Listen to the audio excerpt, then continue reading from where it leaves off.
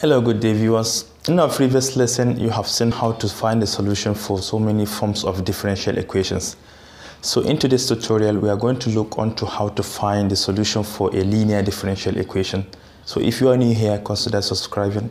Press the bell icon so that you will be notified whenever I upload new content.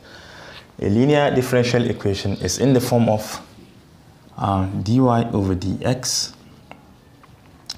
plus py equals q, for which p and q are either functions of x or any constant. Example, suppose we are given dy over dx plus 5y equals exponential 2x. This is a linear differential equation for some reasons. First, we have a first order differential equation, which is dy over dx. The coefficient of this is 1, which is a constant. So in linear differential equation, the coefficient can never be any function of y. And we have 5y here.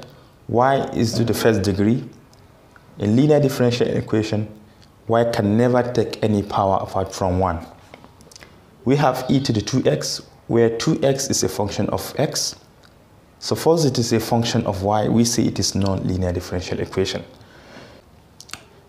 And again, none of the methods we applied initially can be used in finding the solution for this form of differential equation. Hence, we are going to obtain a particular factor which we call integrating factor. Integrating factor. And to obtain that integrating factor, we are going to take e to the integral of p dx. And you know p is the coefficient of y, which we have here as 5. So this is equal to e to the integral of 5 dx, which is equal to e to the, if you take the integral of 5 dx, you're going to get 5x. Hence, e to the 5x is our integrating factor for this differential equation. What we are going to do, we are going to multiply each of these terms by this integrating factor. So the first term we have e to the 5x dy over dx plus we have 5y e to the 5x.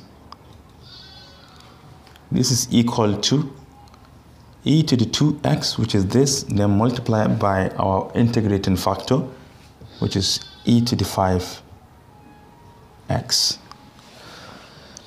So the left hand side is always obtained by taking the derivative with respect to x of y multiplied by our integrating factor, which is e to the 5x. If you differentiate this, you are going to get these terms, these two terms exactly. Hence, we can write them in this form. If you want to find out, you can take the derivative of these terms using product rule. You keep y constant. You take the derivative of the second, which is e to the 5x multiplied by the derivative of the power, which is going to make it 5. Plus, now you keep the second one constant, e to the 5x. Then you take the derivative of the first, which is dy over dx. If you look at these two terms, they are exactly the same with these ones. Hence, we can write them in this form. And to the right hand side, using laws of indices, you can take one base and add the powers together, 7x. Now we can go ahead and integrate both sides. Integrate the left hand side, integrate the right hand side with respect to x. If you integrate the left hand side, you'll be left with only y exponential 5x. Y exponential 5x, this is equal to, if you integrate this, you're going to obtain e to the 7x multiplied by 1 over the derivative of the power if you differentiate 7x, you're going to obtain 7. This is the same thing as y exponential 5x equals 1 over 7 e to the 7x plus our constant of integration. Hence, you can leave your solution in this form, and if you like, you can divide both sides by e to the 5x in order to have y alone. So we have y, if you divide both sides by this, and this is equal to 1 over 7 e to the 7x divided by e to the 5x, using lots of indices. 7 minus 5 is 2, so we have exponential 2x plus, we have c. You can take the inverse of this power so that you can multiply c with e to the negative 5x. Is the same thing as divide. It is the same thing as dividing c with e to the 5x. Hence, this is the solution for this linear differential equation. So now let us look on to the second problem. Now here is our next problem. We have dy over dx minus y equals x. First thing, we are going to find our integrating factor. Our integrating factor is always equal to e to the integral of p dx. This is equal to e to the integral of our p, which is the coefficient of y, and we have the coefficient of y here to be equal to -1. So we have -1 dx. This is equal to e to the, if you take the integral of this, you're going to obtain -x. And this is our integrating factor. We are going to multiply each of these terms by this integrating factor. The first one, we have e to the -x dy over dx minus y, our integrating factor e to the -x. This is equal to x multiplied by e to the -x. Remember, I told you the left hand side can always be expressed as d over dx of y multiplied by the integrating factor, which is e to the -x, and we have to the right hand side x exponential -x. By integrating both sides of this equation, we have y e to the -x from the left hand side dx. This is equal to, we are going to integrate this applying integration by parts. So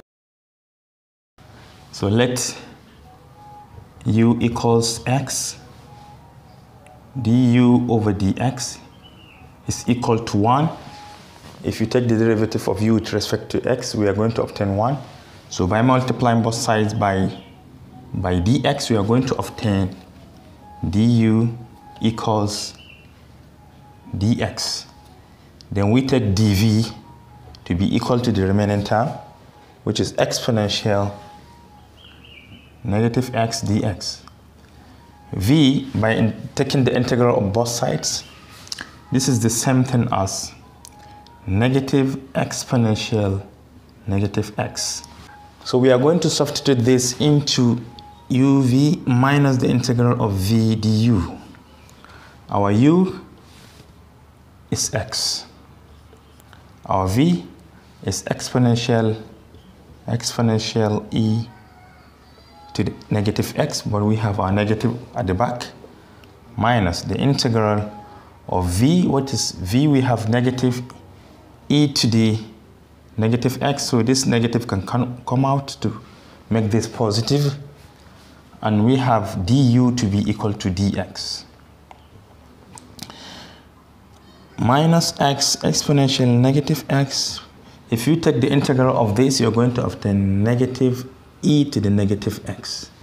Hence, we can substitute this with this.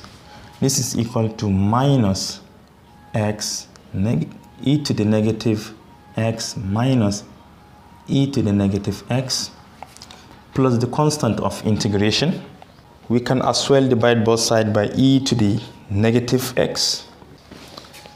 leaving y here, and this is equal to, if you divide this time by this, because e to the negative x will cancel e to the negative x, leaving only negative x here,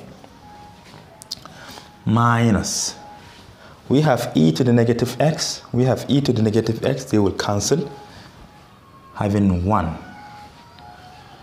plus constant, you can take the inverse of this so that they will multiply as e to the x, and hence this is the solution for this differential equation. And this is all I have for you today. Thank you for watching. Do have a nice day.